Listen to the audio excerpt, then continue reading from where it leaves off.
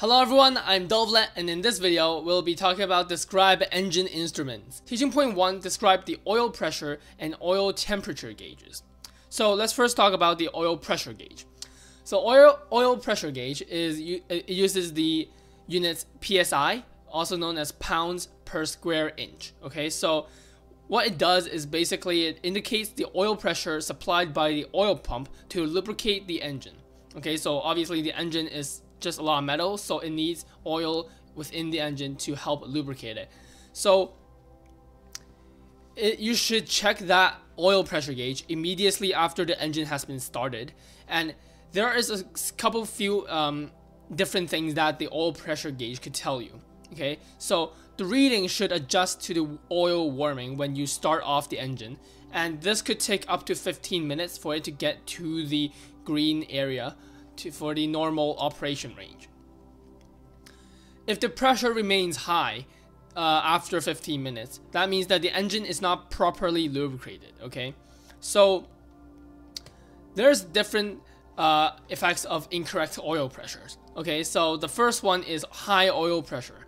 If the oil pressure is high, that means the exhaust will be smoky, and the piston heads and valve seats and a lot of other parts within the engine will be badly carbonized. So that's basically bad things will happen to the engine. You don't want that.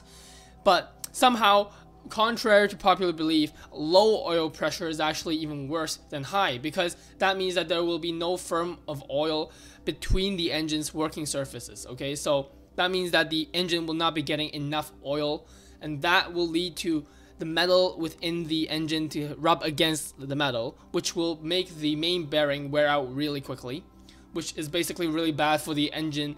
It will vastly lower how long the engine should work for, right? So it will break down really quickly. Not exactly what you want. So the next up is oil pressure, oil temperature gauge. Sorry, oil temperature gauge looks like that. So again, this is like the normal range. So it usually indicates the temperature of oil in Celsius or Fahrenheit. Okay, so this one is used as Fahrenheit. So in an ideal situation, when you just start off the engine, the pressure will be high and the temperature will be low.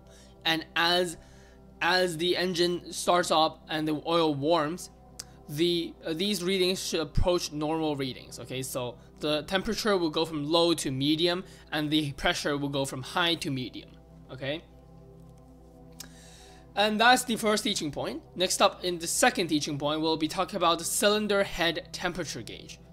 Okay, so the cylinder head temperature gauge, it looks like that. It again indicates the temperature of one or all of the engine heads. Okay, so it depends on how many engines you have, and basically this helps show whether or not how effective your engine cooling system is. Now obviously, if it is very inefficient, it will be way too hot and your engine may overheat. And extremely high cylinder head temperatures mean that the engine will go into overload, and overload is pretty obviously a bad thing. It will lead to detonation, and it will lead to pre-ignition, which will eventually lead to engine failure.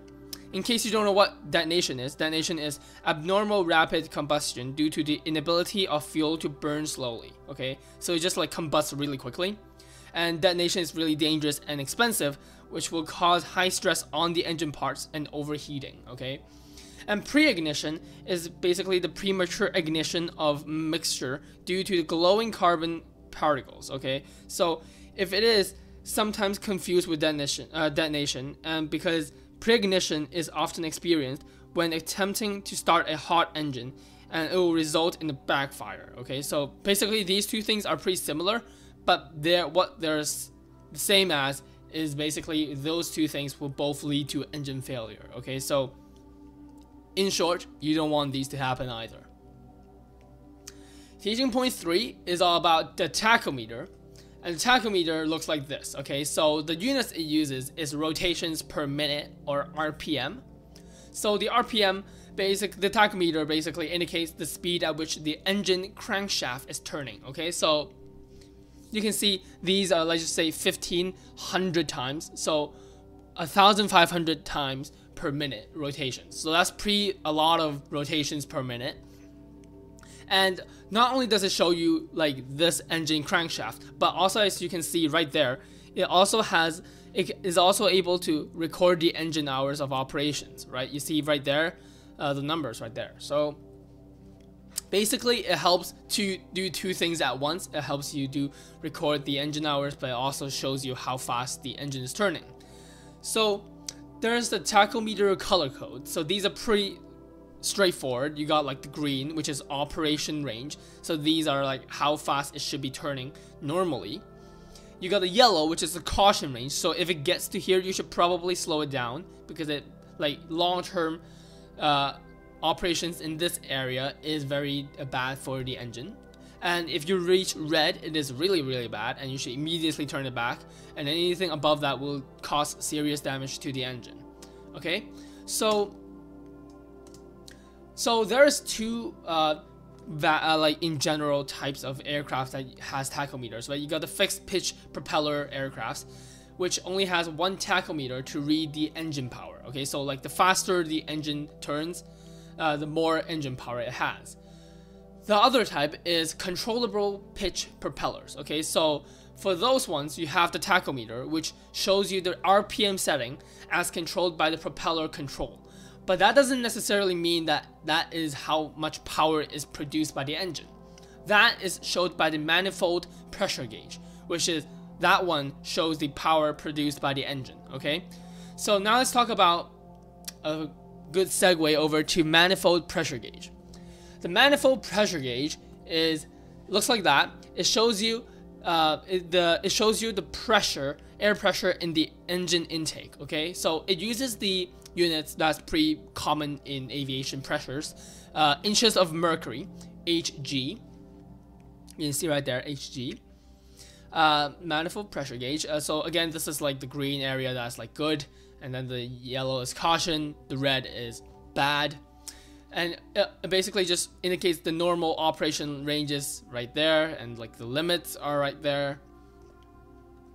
And if the engine is not running, like if you just like you just got on the plane and the engine is not running, the reading on the manifold pressure gauge will show the current atmospheric pressure. Okay, and if the manifold pressure gauge is like going too low, that means there might be some carburetor icing. Okay, so that's bad. You want to be solving that, either immediately landing the plane or fixing it before you go on another flight. Okay, and if there's excessive manifold pressure, that means like the pressure is too high. That means that there will be high stress on the pistons and cylinders. Okay, so that's also bad. You also want to fix that by going to a technician, mechanic, whoever you get to fix up your plane, and just fix that problem, right?